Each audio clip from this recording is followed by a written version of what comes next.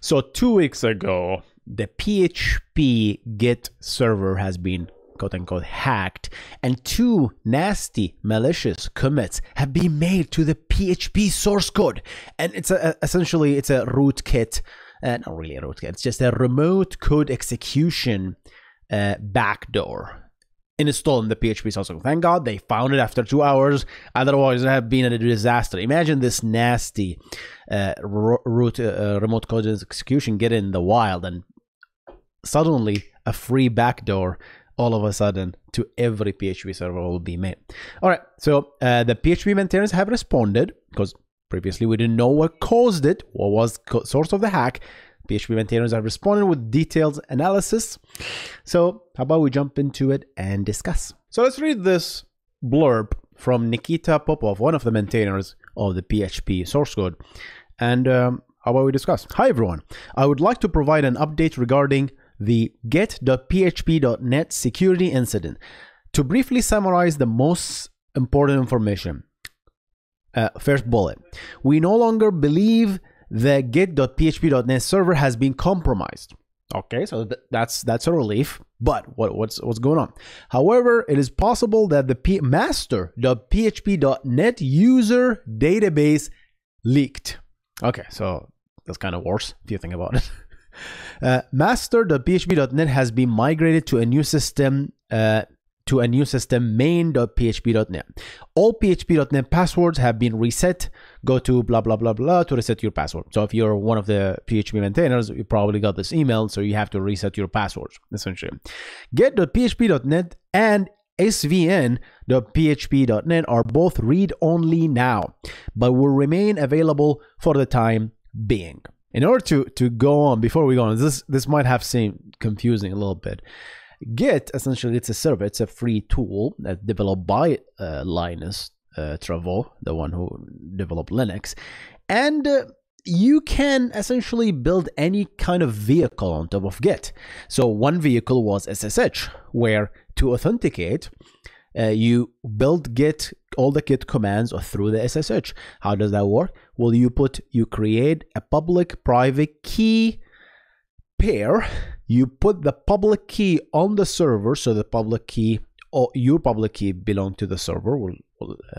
Your public key exists on the server, and then your private key, you keep it tucked in on your machine.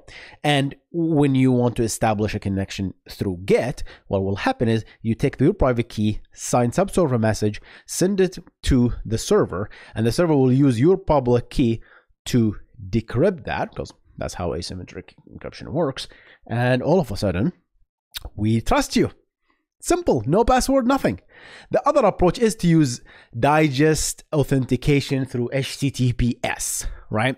And to do that, you have to have some sort of a database, obviously, with a set of passwords that sits somewhere on the back end with an HTTP server, because hey, it's HTTPS, so you need some sort of a web server to serve you all this stuff. So that's another method of authentication, which is kind of, to be honest, it's not really recommended. Because like passwords, you have to remember your passwords, and they are insecure, they can be hacked, you have to store them somewhere in the back end. What happened here is that the actual public key through SSH, which is the most exercised path through the PHP source code, that is fine.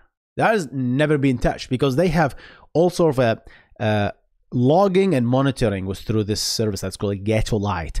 So they monitor this stuff. They've been looking at that stuff, but they completely forgot that they actually have an HTTPS-based authentication to the major source code, right? And that looks like that has been essentially compromised. So let's read through this and then discuss. So Nikita continues. He says, something I was not aware of at the time is that get.php.net intentionally support pushing changes not only via SSH using the Getolite infrastructure and public key cryptography, but also via HTTPS. The latter did not use Getolite. That explained that they didn't have any logs or any fingerprints of this 2 commits that have happened, right? And instead used get HTTP backend behind Apache 2 digest authentication against the master.php.net user database. I'm not sure why password-based authentication was supported in the first place, as it is much less secure than public key authentication. And then they go ahead and show the actual logs and everything that happened. The other thing that I did not mention here is like there are two pieces. Let's go on. It's not only the HTTPS on top of Apache 2 that is the problem. Look, let me read this and let's discuss. But look at this. The master.php.net system, which is used for authentication and various management tasks, was running very old code and very old operating system and PHP version. So some kind of vulnerability would not be terribly surprising. We have made a number of changes to increase the security of this system, right? So they not only is there an existing system, it looks like it has been forgotten. Just another reason big repos like this shouldn't really need to manage their own Git repo. That's my opinion. I think they mentioned the PHP maintainers. They mentioned this, like, you know what, this is not worth it. Let's move to GitHub. It's just like it's way better to outsource this responsibility to someone who's better handled to do this thing, while we focus on writing code. That's our main goal. I mean, curl have moved their stuff to GitHub as well, and many other open source, major open source software.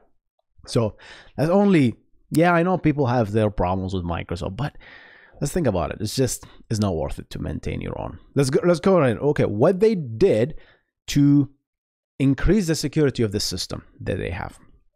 Master.php.net was migrated to a new system running PHP 8 and renamed to main.php.net, as we read earlier. Among other things, the new system supports TLS 1.2. That made me laugh a little bit. Let me read this again for you, so you guys, in case you missed it.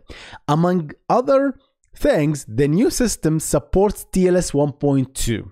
That means the old system actually didn't support TLS 1.2. It supports TLS 1.1 and 1.0, which we have discussed many times in this channel, that they are just stop using them. They are so easy to break, and pretty much all browsers stopped connecting to backends that supports these TLS 1.0 or 1.1 essentially. All right, especially if that's your preferred option, right? Sites like SSL Labs will give you a lower score if you have those enabled to begin with, because an SSL stripping attack or SSL downgrade attack can easily happen and downgrade a TLS 1.2 down to a TLS 1.1, which is not recommended essentially. So that's bad. Essentially, that's good, which means you should no longer see TLS version warning when accessing this site. So they were essentially getting this warning, as we said, like with Firefox, Chrome. They essentially stopped altogether, allowing you to connect to backends that only support TLS 1.0 and 1.1, and obviously SSL 3 and all that old stuff. The implementation has been moved towards using parameterized queries to be more confident that SQL injection cannot occur. Wow. All right, so there's a lot of other stuff that they're trying to make guesses at what leaked the database. They didn't know. It's like they are assuming the database got leaked, and they have all these, by the way, the passwords in the database. I didn't read that part, but they are storing the passwords as MD5. Passwords are now stored using bcrypt instead of MD5. And I talked about these different concepts in the channel. Check out this video. I talk about 5 ways you can store the passwords in the backend, from the least secure to the most secure by actually not storing them. Less secure is actually storing the plain text, then you move to salting, then bcrypt, then salt within password, and hashing, simple hash, all that stuff, right? Previously, passwords were stored in a format compatible with HTTP digest authentication, essentially a plain MD5 hash. To support HTTP digest, the digest has to be MD5, apparently. I didn't know that. Which was required for HTTP authentication on get.php.net and svn.php.net. SVN is, I think, the previous version management, right? I never used it, but I remember it was very popular, right? Git has essentially replaced SVN altogether. As Git As git.php.net has been made read-only as a result of this incident, we decided to make svn.php.net read-only as well, and thus remove the need to store password in insecure formats. That's because of the HTTP digest.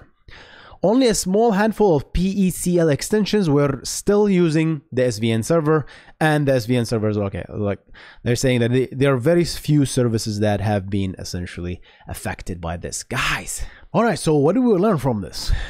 We learned that I wouldn't manage my own Git server at all.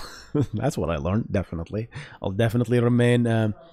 I'll even host it on GitHub or GitLabs or Bitbucket or anything, any service that takes care of security and management for me, because these are a very critical piece of infrastructure that to get right, you need a lot of resources. If you don't have the resources, if you have these resources, by all means, of course, you have to use them.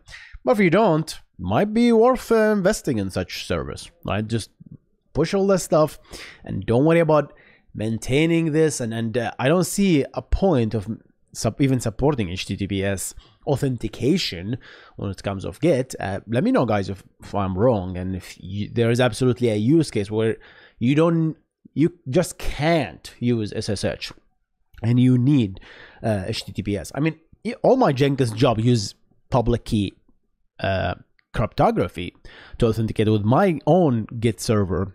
At work, at least the local Git server that we have at work, we always use public key encryption. It's just easier, right? And just the prompt and remember, okay, what's the password? All right, guys, that's it for me today. I'm gonna see you in the next one. You guys stay awesome. Goodbye.